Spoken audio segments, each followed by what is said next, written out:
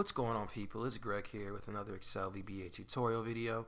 Today I'll be going over how to send multiple emails with multiple attachments. So let's get into it. Alright, so on the left, got my VBA editor. On the right, I've got a list of recipients, a list of subject lines, and then to the right of those are going to be attachments for each email that's going to go out.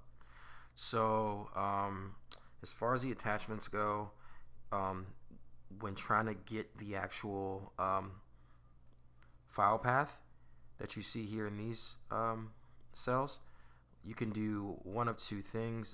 So you see how I have these files here in this folder. What I can do here is right click, copy address as text, and then I can paste it here, and then I can just throw the file on the end there like that. Or I can go here to the start menu and type the file name, and then if I see the file, I can go to copy path, and that'll give me the entire file path, so I won't have to add the actual file name itself. So those are a couple of ways to get your file path to make it easy when inputting the file path into the cells. Okay, so I've got all the file paths I want right now for my attachments. So this email is going to be going to me@123.com. The subject is email subject 1, and it's going to have one attachment. And then like this email that goes out is going to have 3 attachments. This one's going to have 2. This one's going to have 5. So what we want to do is write our code so that no matter what we fill in these cells or how many attachments we decide to have, whether it's 5 or 20 or 3 or 1 or however many recipients we want to have, it'll work regardless. So let's go ahead and get into our code. Let's call this sub multi emails attachments, and we'll declare our variables. We're going to have OutApp as Object, OutMail as Object. We're going to have ws as Worksheet. We're going to also have strbody for our string, for our body in our email. We're going to have a row count. We're going to have a column count. And then we'll just have an I and a J variable. Okay, so let's set ws, our worksheet, equal to this worksheet here. And the name for this worksheet is emails. So ws will equal this workbook,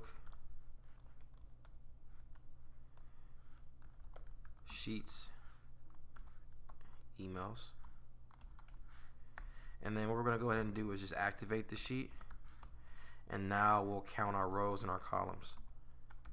So row count, we're going to be counting down from this cell here, from A1. So we're going to do worksheet function CountA, and we're going to do range A1, and then range A1 end, and we're going to be counting down, so we want xlDown. And then for our column count, we're going to be counting to the right. We want to count the number of columns, so let's just go ahead and copy this.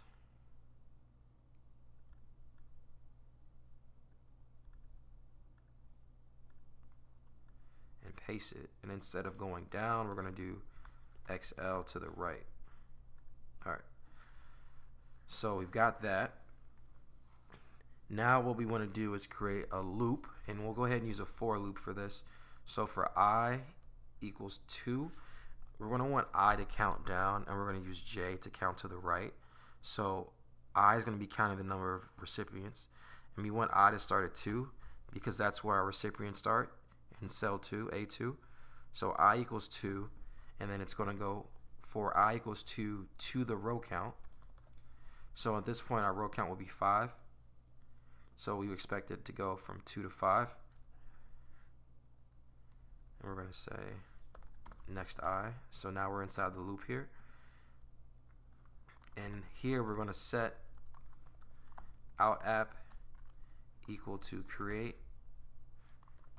CreateObject, and we want to access the Outlook.Application, and then we're going to set OutMail equal to the OutApp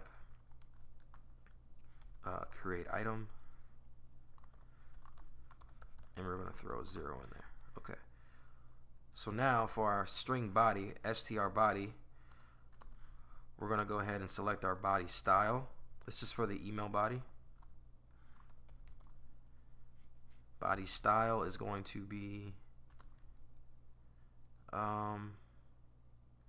so our font,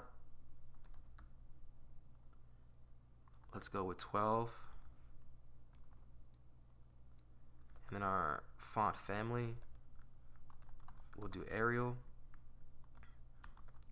and then I want to continue this line, so what I'm going to do is an ampersand and an underscore to keep it going.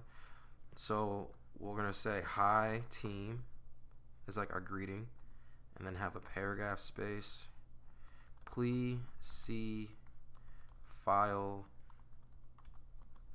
attached.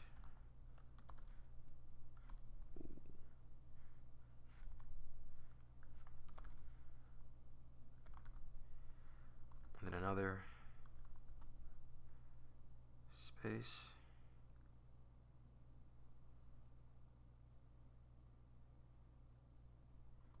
And now I'm going to do another ampersand and an underscore to keep the line going again, and then I'm going to say thanks and a regular line break, and then my name Greg. So it'll say hi team, and it'll go down a line, and it'll say please see files attached, and it'll say thanks Greg. Okay, and I just realized I spelled attachment wrong every single time here. Sorry about that. Let me go ahead and get rid of those E's.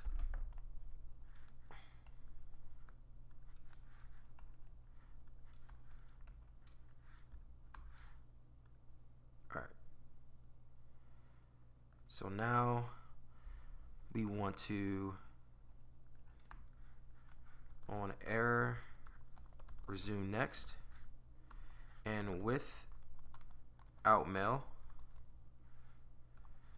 we're going to be sending this to, we're going to reference WS, so WS, our worksheet over here.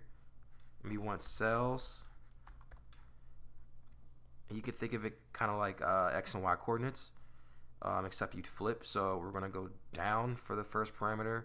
So I, the variable I is what's moving down. So we want I, and then we're not going to move over to the right at all. We're going to stay in this first column. So we're just going to put a 1 there.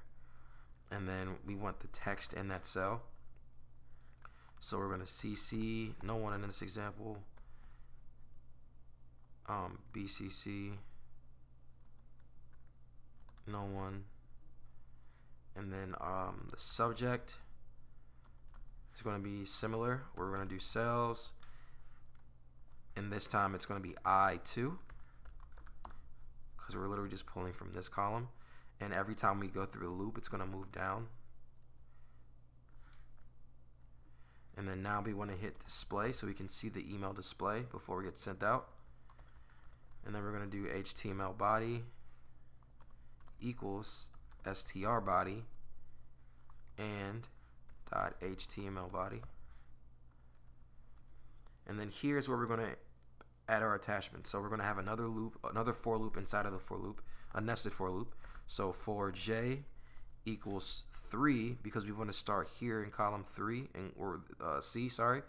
So you want to start here in 3 and then go over to the number of columns that we counted. So for j equals 3 to column count, we're going to do attachments, add, and we're going to reference our sheet again. So WS cells, and this time we're going to do I as we're moving down, and then J as we're moving to the right. And we want the text.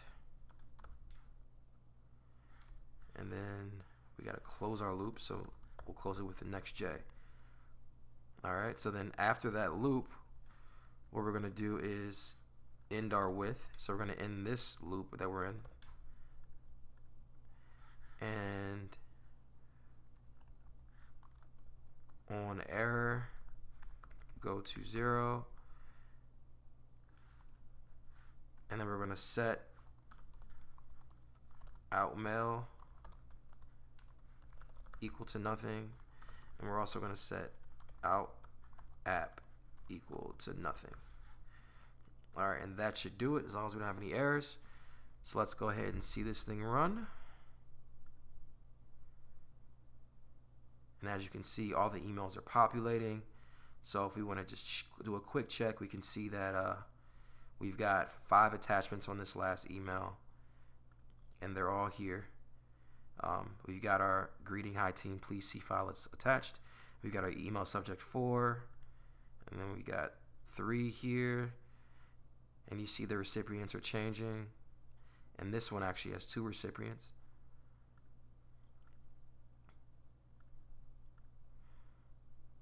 So let's go ahead and change it up a little bit and then run it again. So let's maybe add these up here, and let's delete these columns. So we should see 5. Let's delete this one as well. So we should see 3 emails, each with 3 attachments. So let's run it. There's 1, 2, 3. So yeah, simple as that. Now we're able to send bulk emails with multiple attachments at the same time to multiple recipients. So yeah, that's all I have for today. Thank you so much for watching. Make sure to like, comment, subscribe. Have a good one.